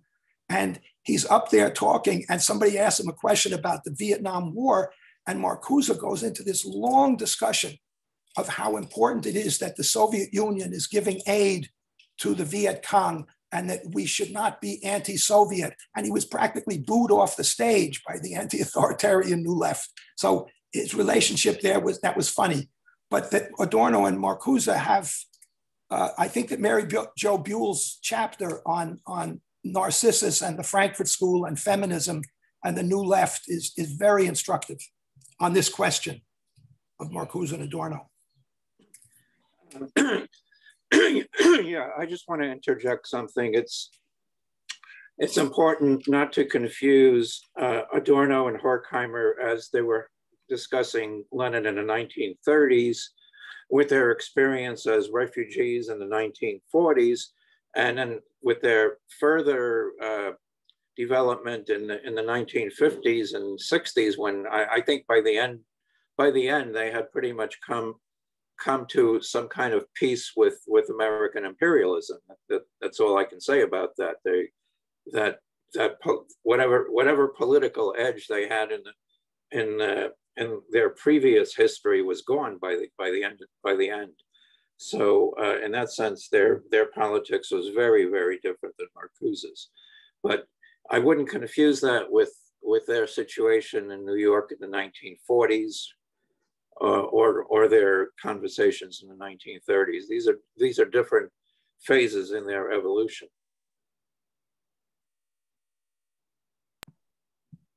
Thanks, Alex. I'm going to read out another question. Unless anyone in the audience wants to ask a question. If you do, please raise your hand. Divya, I think Paul DeMarty had his hand raised for a while. during the prior exchange. That was from the previous question. I just forgot to put it down. I'm not nearly qualified to weigh in on that one, but I was interested to hear the answers. Great. All right. So I'm going to read this, and this is about Adorno's negative dialectics. It's from Rafaela, who asks, thank you for your wonderful discussion. In my understanding of Adorno, his stance with regard to his relation to Lenin is contradictory.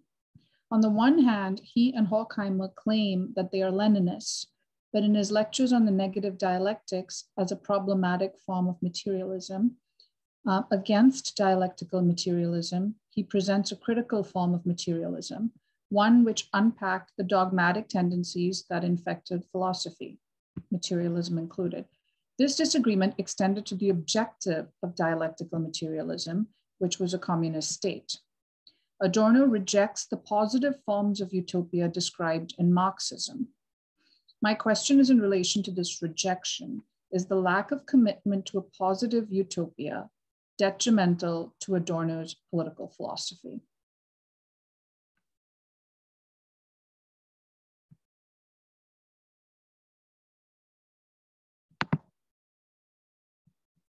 May I jump in? Yes, please, Tom.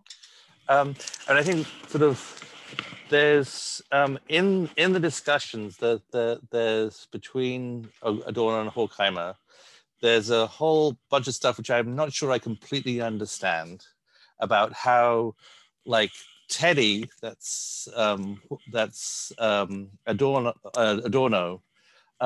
thinks that everything is going to be all right in the end, and you should base your revolutionary politics on the supposition that somehow everything is going to work out. And Horkheimer thinks that is the ideology of the parson. I think he puts it that way, and he's much more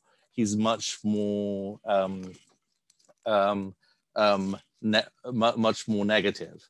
So Adorno doesn't define this idea of a better emancipated future, but there is an undefined notion, hope, that basically he wants to hold on to, I think. I think that from the point of view of radical politics, is the problem is that Marxists are into immanent critique, right? And the possibility the socialist future isn't going to be some kind of abstract idea that's sort of brought in from the outside, but it's somehow supposed to be a development that's immanent in history. So you have this line from Marx that communism is the real movement of history. And I think that the problem for radical politics in Adorno and Horkheimer, in terms of basically connecting it to a Marxist politics, is that they completely deny that there is anything immanent in capitalism as it has developed that's going to basically that constitutes communism as its real movement. And I think that's the real challenge in terms of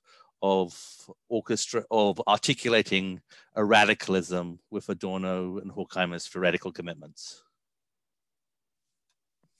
Thanks, Tom. Can I add a footnote to that, or let somebody else speak? No, Paul, if you wanted to take a stab at that, and then I'm going to take one question from the floor, and then your responses to that final question can be kind of your closing remarks. Yeah. But if you wanted to say something now, Paul, before we move on. A very small footnote to what Tom Cannell has just said, referring back briefly to that quotation from Marx in 1843 about theory becoming a material force when it grips the masses. In 1941, in the essay that I also referred to by Horkheimer, that's quite a bit later than it's almost a century later, that than from Marx's piece. Horkheimer, in this essay, The Authoritarian State, refers to the masses, uses the image of a catatonic patient. And his hope is, this is the remaining life of the dream of theory gripping the masses.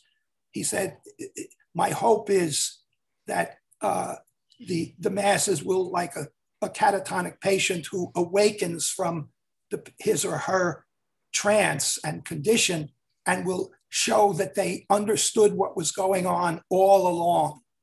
But right now we're trying to address the masses are catatonic. That is, this is a footnote to the idea of their sense of his sense of there is no determinate negation any longer. There's nothing imminent in capitalism that is going to provide a lever of transformation. So that's just a footnote to Tom's, I hope an acceptable footnote to what Tom said. Thanks, Paul. And I'm going to turn to Will, who has a question he's going to ask. Kevin, could you unmute Will?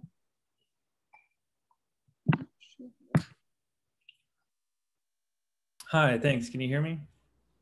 Yes. Okay, cool. I see my Zoom image is on. So I wanted to challenge some comments that were coming up in the opening comments about the idea of the Frankfurt Schoolers not being Leninists on the basis of not being in organizations. So this calls to mind, it sort of brings up a somewhat simple binary of Leninism equals organizationalism or something, or movementism, and the Frankfurt School somehow being anti-Leninists on that basis. But I was thinking about the very text that has sort of floated in the background of these discussions of Lenin as the party person is, of course, the 1902 What Is to Be Done pamphlet. And in that pamphlet, he puts a lot of time into addressing movementism itself in terms of tailism. So he addresses the legal Marxists and the economists in terms of just following what is. And so there's a critique of this type of movementism in Lenin himself. And then the following year at the RSDLP Congress, we see him putting this highly discerning, discriminatory conditions on who is a member of the party that leads to this split. So that's all to say, you know, it doesn't seem the case that simply joining an organization constitutes Leninism in any serious way. And if that's the case, how can people respond to something Tom brought up in his opening remarks, which was that the Frankfurt School's emphases on so-called cultural, psychological issues is not so much an eternal position, but rather a function of changed conditions and the lack of a kind of emancipatory politics. So that's my question is, what does it mean to really say that the Frankfurt Schoolers are not Leninist for not joining an organization? Thanks, Will. And as you respond to this, just, you know, this will be kind of your closing remarks as well.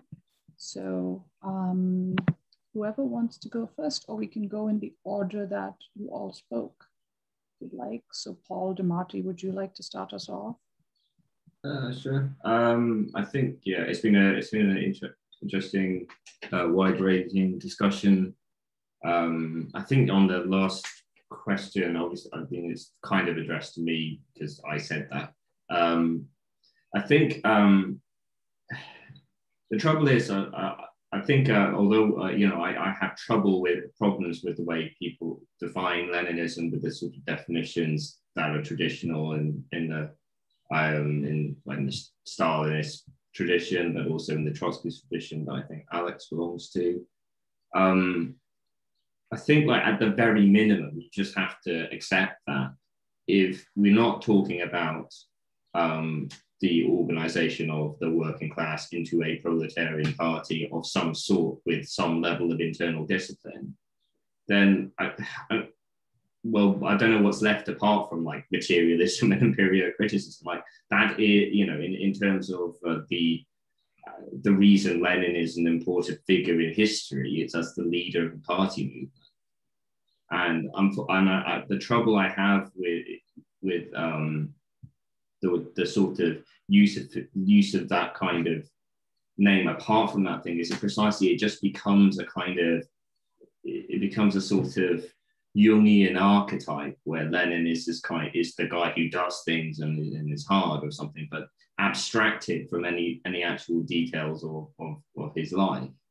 I think you also get that in variants of the sort of cult of Lenin and the party of the new type stuff, to be honest. But it's particularly problematic here because it just sort of floats free. I mean, I think we need some sort of heuristic for defining whether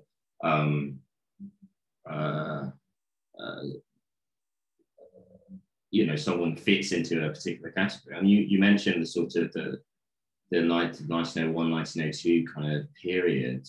I mean, it's worth recognizing that all these people were in the same party. Lenin didn't say there is no party and wait for one to sort of land from the heavens. He was a member of the RSDLP and he engaged in very hard political polemics within it. And then at that Congress actually split 3 separate times.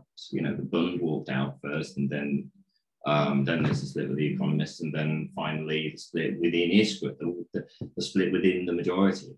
So there's a sort of like, there existed very deeply deformed political parties in 20s, 30s Germany.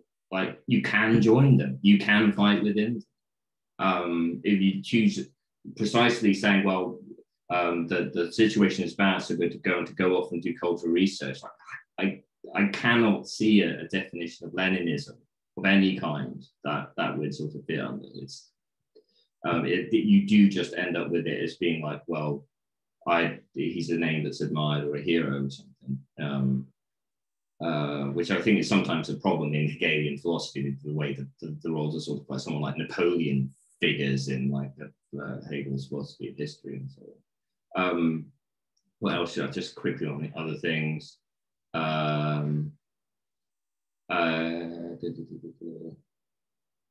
So the utopia, kind of negative dialectics, dialectical materialism stuff. I mean, I think there is my sense of what having read about 30% of the negative dialectics, my sense of it is that the underlying argument is about the way in which philosophical systems end up excluding material by definition, by resolving to a kind of position of identity. And in that sense, I think that kind of overlaps with what you might think of sort of traditional Marxist criticisms of sort of utopian socialism, where the world is kind of just, the future world is just sort of posed over against the sort of current world. So I don't think that's necessarily a difficulty in terms of like, well, does that prevent the sort of late Adorno from being pertinent, I guess, to people who are kind of active in the movement or something like that. Like, really, we shouldn't be doing all that stuff. We shouldn't have a sort of complete, total philosophical system from which nothing can escape as the basis for our work, because that does end up creating a kind of circle of philosopher kings who are completely resistant to correction from the poor old ordinary workers on their motorcycles and what have you. So I don't think that's necessarily fundamentally problematic. I think the negative dialectic stuff is kind of an interesting corrective, which is why I kind of cheekily posed it against Lukács there. I think it's worth bearing that in mind. I think most of the stuff I think has been sort of dealt with. I think I take Tom's point that you do sort of have to, yes, Adorno and Horkheimer would have been working with the old version of Leninism, definition of Leninism circa 1930s or whatever, and we should kind of take them at their word, but then we have to think about what they meant with them, what the status of this text is. Again, it's obscure notes from the mid-50s for planning a document that never appeared. Althusser has a lovely quote that we don't publish our own first drafts, but we sometimes publish other people's, which he means like people shouldn't publish new Marx texts that disprove my Marxology. But I think there is a real point there. Like, if we want to talk, we want to take them at their word. Well, part of taking them at their word means taking them at their word about what of their stuff is important, what did make it into the public sphere in lectures and writings and so on. I think that's an important distinction. Thank you, Paul. And Paul Bryant. With Will's question in mind, I was thinking of that in the 1880s, Engels, it was shortly before Marx dies, Engels writes a letter to Marx, 1881, 1882, and says something to the effect of, I was just walking down the street in Manchester and I saw a working class man wearing a used suit with a top hat, and he had a dog on a leash. And he's absolutely shocked by this. And it led to what Engels came to call the labor aristocracy. This was developing. Not too long after that, Edward Bernstein in the German Social Democratic Party and Lenin have a falling out, but they both agree that left to its own resources, the proletariat, even in Marx's sense, will not come to a consciousness of the need for a totalizing transformation of capitalism into a workers' state or communism. It won't come by itself. And Bernstein says, yes, that's right, it won't. That's why we have to drop the dream and look for reforms in the capitalist system. We have to work with labor unions. And Lenin says the same thing, the working class, but Bernstein is wrong. What we need is a kind of epistemological collective blowtorch to blaze into the consciousness of the working class the necessity for total revolution. And that, Lenin says, will be the party, the party of professional revolutionaries. So I think that the conflation of the term Leninist and partyism, the answer to Will's question is that the conflation makes sense, that Leninism is organizationalism, it is partyism. Otherwise, it has attributes that are common to a lot of revolutionary socialists in the 20th century. I think there are alternatives. There's Rosa Luxemburg's position, which I think in certain ways it seems to me that is looking at a radical, if not revolutionary, hopefully revolutionary, but radical labor movement. That is only from the industrial and post-industrial working class that anything imminent or any determinate negation will come from. So there's the Luxemburgist position, or the position of council communists, Paul Maddox Sr., the German Communist Labor Party of the post-war period, those kind of perspectives. Anti-Leninist communism. It's not a bad idea.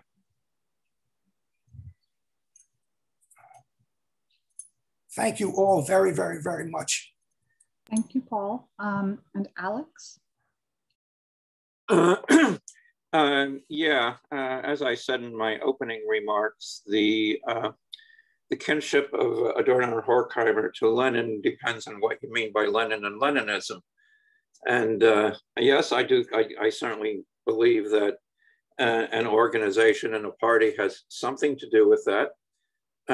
But again, I don't think that that part of the question is not really very interesting to me.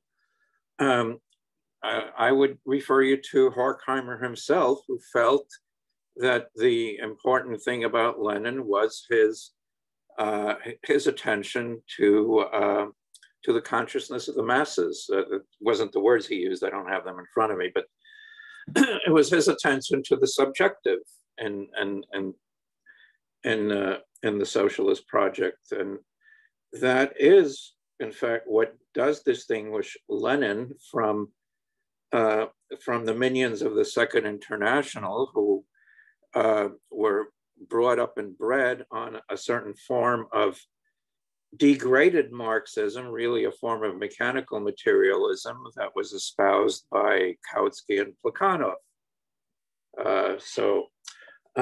I think Lenin did represent a certain break from that. Again, not all at once. He certainly came out of that tradition, but he also broke from it.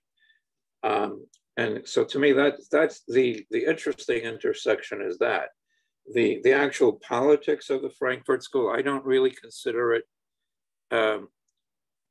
worthwhile to even as a topic of investigation. I mean, you have to say that if they wound up where they were at the end of their careers, there must have been something pretty rotten to begin with, that that despite all their sophistication, they never really questioned.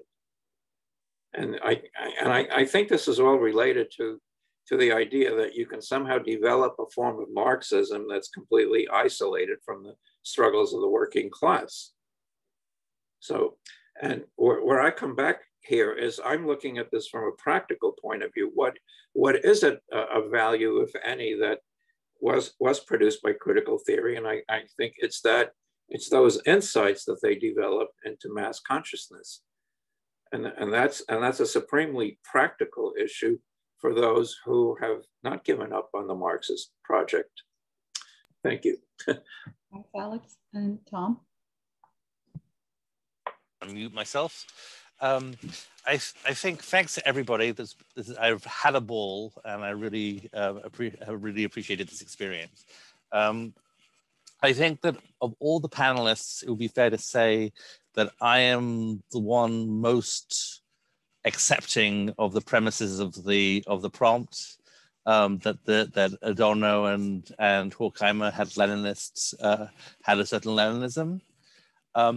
I think, but even I would basically sort of acknowledge that Leninism is problematic.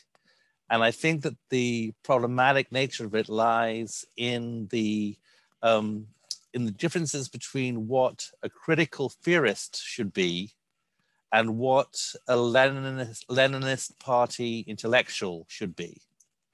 For the latter, I would refer everyone to James Cannon's Struggle for a Proletarian Party, where he makes it clear that intellectuals need to submerge themselves to the proletarian party milieu, and they need to have party patriotism, which involves in particular a proud, unrelenting propagation of the party platform, which the Leninist party, like the CPGB, will have. And I think there's a profound difference between being a party intellectual, as a party patriot, propagating the party platform, from the activity of a critical intellectual who's trying to make sure that you don't lapse into conceptual self-identity, that you recognize the innate self-contradiction in all concepts. Those are two very different activities. And so the question of how the remaking of oneself that a critical intellectual would have to, a critical theorist would have to do to become a Leninist party intellectual is, I think, a really interesting thing to think about. Anyway, thank you guys so much. I really have had a ball. Thanks, everyone. Thank you, everyone, for being on this panel. And we'll post the recording on our YouTube channel soon. I'll send the links out to you. Thanks very much. Thank you, Divya. Bye, everyone. Cheers, everybody. Bye-bye.